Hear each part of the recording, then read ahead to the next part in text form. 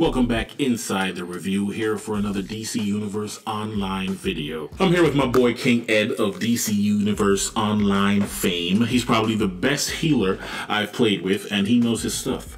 Figured he'd be a great guy to come and give us all some clarification on what the stats revamp means for old and new players alike. What's good, bro? Yeah, nothing much, man. I appreciate the kind words. Maybe a little too kind, but you know. Truth, all truth, all truth. All right, so basically, when this whole thing started, they put out on the forums, the new developer here, he said there were a few things that they wanted to get across with this stats revamp. One was obviously revamping the stats. The next was removing advanced mechanics and weapon mastery bonuses, enhancing supercharges, modifying power and power regen, removing power points, ending mid-range, and preparing for the future. So let's go one at a time and talk about what all of this means. Revamping stats. Now, what's wrong with stats? Why do they think they need to be revamped? Well, the way things work right now, there's something called CR differential and stat flattening in the game. And what that essentially does is it makes it so that more so than any of your might or precision, or even to the extent of defense for tanks or restoration for healers, more than anything, the thing that matters is your combat rating. The pure number of that determines how much damage you do, how much damage you can take, and even as it was found out, how much healing you can put out is all based off of your combat rating more so than any of the other stats, and that is considered a bad thing. If I am 198 combat rating, I can do more damage than someone that is 197 combat rating, even if they have 1,000 more might than me through mods or skill points or pretty much any other way they're getting these stats, whether it's a league hall proficiency, that no longer matters because my CR is higher. Wow. So as far as I remember, there's over 300 skill points in the game right now. Yes, sir. I believe 330. 330 skill points, and basically, around 200, maybe even less, is even necessary right now because of combat rating differential? Well, that is indeed correct, unfortunately. Wow. So basically, with revamping stats, what they want to do is removing the advanced mechanics and the weapon mastery bonuses as part of all of that. Right now, weapon mastery bonuses, basically, if you do the recommended weapon mastery, there are a few per weapon. The final move in that sequence will give you a bonus. The same thing with the advanced mechanic. The final move will give you this bonus, or if you set up the right PIs, depending on what power it is, you'll have more damage going out. And they're trying to remove all of that bonus stuff, right? Correct. Okay, so what was the problem with that? Why does that have to be removed? You see, the problem is that just doesn't promote a very fun way of gameplay. It promotes what is called cookie cutter loadouts and very cookie cutter builds, where back in the day when the game first came out, you can kind of do whatever you like. Whatever playstyle, you can tailor a build to fit that. And AMs and weapon mastery and all these stat flattening and CR differentials kind of took that away, and it's more one fits all.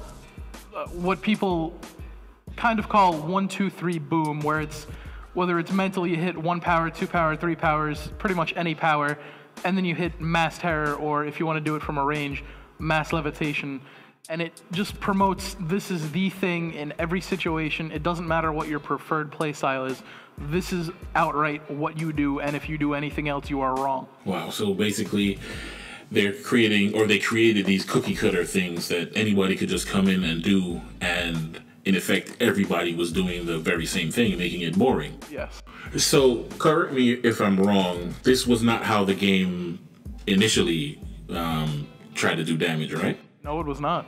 Okay, so when I started the game, I started day one, but I had no idea what an MMO was, and I played for a couple months. Maybe it got like 10 characters to level 30, and I thought I beat the game 10 times. After that, when you start to get into the content, there are so many different ways for you to do what you need to do as a controller, as a healer, as a tank, what have you. But as time went on, for whatever reason, maybe it was customers were, going elsewhere, or whatever the case is, they wanted to cater to the more casual crowd, I would say. So they wanted to make it easier for them to do the different roles. Think that's accurate? Yeah, I would say that sums it up pretty much perfectly. So I guess now they're trying to get back to what it used to be, even a little bit. I mean, it's probably not going back to the days of that hyper clipping. Maybe close to it, but we'll see. All right, so let's see what we got here. As far as skill points goes, according to the forums, skill points have received numerous upgrades and are now completely awesome. They consolidated all skill points that grants stats into one tree that no longer requires you to spend points into weapons to unlock. As you spend points into a particular stat, the bonus you get per point increases.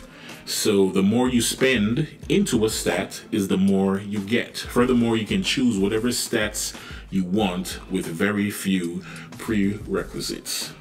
So I guess the difference between that and on live now is that if you wanted to get to certain stats, you had to go through weapons that you probably didn't even want to use. Yes, sir. That is correct. Okay, so another thing that they're trying to do is enhancing the supercharge. Not really sure why they want to enhance the supercharge specifically. Maybe do you think they're diminishing damage to the point where supercharges will do a lot more than they're doing currently, so they'll mean more?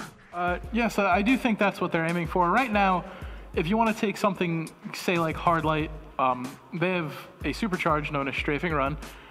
Back in the day, you used to be able to throw that in and you knew it was going to hit for a ton of damage over time, and it was going to be well worth it so long as whatever you were hitting was going to survive that hit and take the full damage. It was going to give you a big increase on what your damage output would be. Now, if you were to throw that same super into a Hard Light rotation, you would actually be hurting yourself because the AM, or Advanced Mechanic, is just going to do more consistent damage than it would be worth your time to stop for that super. Now, hopefully, the way supers are is, you throw that super and you're like, wow, that was actually worth it. But at the same time, they don't want to make it so you're constantly having supers and just throwing them around like they're a part of your regular rotation. Right. Okay, that makes sense. So it kind of seems that they're trying to bring back the play how you want to play kind of style instead of playing what you have to play in order to be relevant. Indeed. The next thing they were talking about, damage potential and balance. Damage and non-damage rolls will be brought much closer to each other in terms of damage potential, with damage still at the top of the heap, but not by the 4 to 10 times like they currently are. Apparently the reasons for this, and the most destructive reason, is that NPCs need to be incredibly powerful in order to maintain the DPS balance. And because of that, you get NPCs that one-shot, and you get content that everybody wants to just have pure DPSs in. That chokes instance queues, so people can't get in. I guess that provides widely varying performance between different groups of players. But the fine-tuning of damage and risk versus reward will be an ongoing process, according to them. Nothing is as ongoing, shall we say, as balance. They have been trying to balance weapons and powers, since I was a baby. You know what I mean? It's been pretty crazy as far as that's concerned. The amount of time it's taken for them to get to where they are now. But now they're removing the mid-range as well. Did you hear about that? Yes, I did, and I actually think that's pretty great. Yeah? What's that going to look like, you think? I think the difference is you're going to get more damage for actually putting yourself in a risky situation. If you want to melee a boss, you can do so. If you want to full range a boss and sit back with, say, hand blasters, you can do so, and you have those very distinct playstyles. The issue now with the game is that for doing the exact same thing, but getting, say, a little closer using your hand blasters, for most powers you can get more damage for being a little closer, even if you're not putting yourself in more of a dangerous situation. And that just doesn't feel right to the game, that we're doing the same thing, but because you are standing a foot or two closer, you're getting more damage. So the idea of that mid-range is getting eliminated, and I think that could be nothing but beneficial, just for the sake of, you can really play. If you want to specialize at range, you can do so. If you want to specialize at melee and take that risk and get all that amazing damage, you can do so. Just understand, risks come with that. You might die, and certain content you want to adjust your play style. Right, risk versus reward. That is the name of the game, it seems. And as a side benefit, apparently, the greater consistency and simplicity applied here will make it easier for the devs to refine damage on specific abilities in the future. On that note, they'll be addressing balance goals in a new way. Previously, balance was generally established based on players of equal skill doing about the same damage in uninterrupted play at a sparring target. That's how they decided if a power was balanced. Now, what's going to happen is it's going to be established based on players of equal skill doing about the same amount of total damage over the course of a boss fight, which I think makes more sense because that gets those variables in there. I think that's a pretty good idea. We'll see how that works, though. What else? Modifying power and power regeneration. As of when did the penultimate thing drop? I want to say that was Friday. Friday night, yes sir. So as of that, at least, I'm not sure about before, but they're removing power as its own stat altogether. Yeah. I'm not 100% sure altogether, but I do know that they did merge it skill point wise with might, so that before in the earlier builds of this stats revamp, you had to spec power if you wanted to regenerate your power, and that kind of caused some issues with what is known as play from the tray style, where you're predominantly using your powers. Some players at certain skill levels will maybe throw in some rifle taps in between, something simple but keep the spirit of true play from the tray as true as possible. And it was very difficult to build into might because controllers could not even keep you powered up. Running 2 or 3 controllers could not carry the weight of having to deal with all the power output from all the other damage players, and it just built an issue, so players had to start building power, and then that gave them less damage through might, and it kind of felt like, well, if I can't spec both, because even with all the skill points in the game right now, you really can't spec both. I believe it would take about 350 to build full might and full power, at least in the earlier builds, and that there's not even that many skill points in the game, let alone the 60 for crits and whatnot, your points for weapons. So that just wasn't a viable solution. So now what they've done is they've kind of made these merger styles where if you want to build might, you are also getting the power benefits, and you don't have to worry about having, more skill points than you could possibly have. Okay. Now, from the beginning, I believe it started with version 1.0 or 1.1 with the stats revamp, and they've put out builds. People have done their testing, given their feedback from everything from the powers to the content itself, and then with each build they have implemented some changes based on feedback and based on what they have seen, and now they're at Revamp 1.7, which they have called the Penultimate build, which means that the next build will be the final build. And that also means that we will be getting a live version of this very soon. So with that in mind, they put out a stats revamp cheat sheet. Now, what they say is on track, meaning this stuff is moving ahead full steam. There are very little problems, if any. They have removed the combat rating differential. They have adjusted where player stats come from, and they have smoothed the progression. They have adjusted the NPC stats. They've revamped skill trees, skill points. They've removed the advanced and weapon mastery bonus damage. They've removed power points. They've updated all power sets, and they've enhanced supercharges and supercharge builders. Now, what's under review, ongoing things that they're still really working on here, is balancing the power sets in a post-advanced mechanic weapon mastery world. Balancing and adjusting roles to account for the new stat numbers, balancing playstyles, the new hybrid weapon playstyle, playing from the tray, and adjusting ability cooldowns and power costs. Also, content bugs and power set specific bugs, but a lot of this stuff is going to get addressed with play from the player. Even when this goes live, there's going to be a lot of feedback and we might see some changes after that. One thing that a lot of people were concerned about was crowd control. Did you see that DPSs would be getting back a little bit of the crowd control that they lost in previous builds? I do think this is fantastic, actually. I believe this will be really helpful for powers like Hard Light and Atomic and Celestial that require combos, and getting interrupted out of those combos is a huge loss in damage. So something like, extra crowd control protection and reduction, I think that's going to really help out those powers in the long run. Okay, that's beautiful. That's beautiful. I cannot wait for that myself, because a lot of people were concerned that solo and duo content would be way more difficult than it needed to be, because they took away some of the crowd control features from the DPS side of the powers. Now, let's see. They have renamed the play from the tray style to Power Mastery. It's going to be 3 masteries now: the Hybrid Mastery, the Weapon Mastery, and the Power Mastery. So look out for that in tool tips and things like that. You're going to basically be speccing into what you want to master. So you're going to have a lot of options here. But all of this is academic, right? We want to know, how is this going to affect me? So let's say I come in, I'm creating a new character. I have played the game before.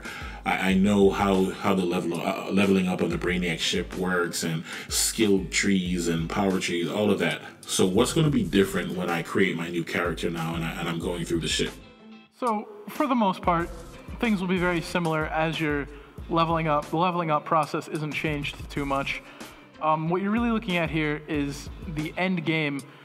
Once you reach level 30, or maybe in the mid to higher 20s, you're going to want to start looking at, what kind of a player do I want to be? Do I want to specialize in weapons and go for a precision build? If so, you now have the option to spec into the Weapon Mastery tree, and you can kind of get that extra weapon damage. And for a while, people were very concerned with this type of a playstyle, because people thought simply, well, why would I want to do that when I could just be a dot power and still have my dots going, say nature, just kind of throw dots, spread them, and that's just going to be better while I can be doing my weapon attacks. What would be the point of just weapons? But now you have that option where, your weapon damage will outright be more powerful when that is what you are doing.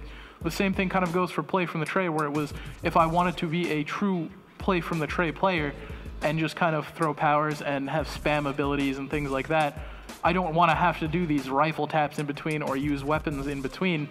And that was kind of a hairy issue, where if you wanted to play from the tray, you were still forced into at least that rifle tap. Now you don't really have to. Will that still net you maybe a little more DPS? Yeah, sure it will.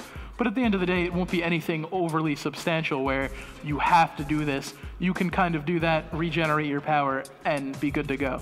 Interesting. Okay.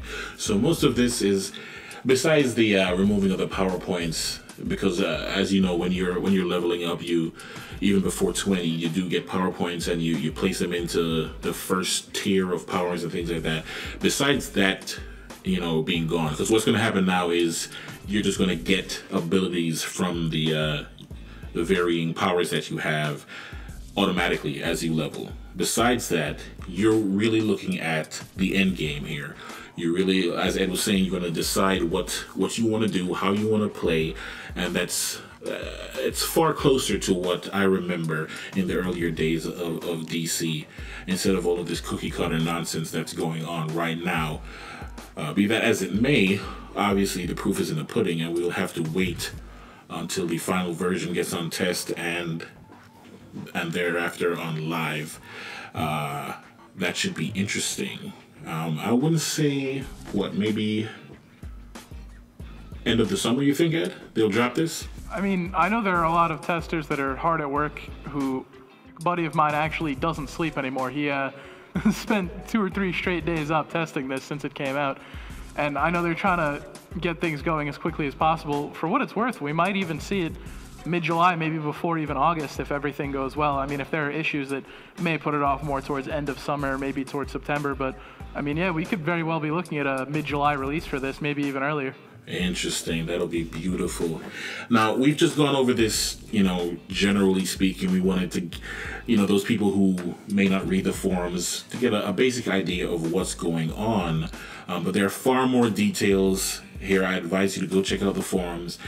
Even for the roles, you know, such as tanks, like they're trying to make them so that you can choose between turtling or being active as a tank now. You can check that out in the stats revamp cheat sheet there. So there's a lot of details here that you wanna be up to speed on.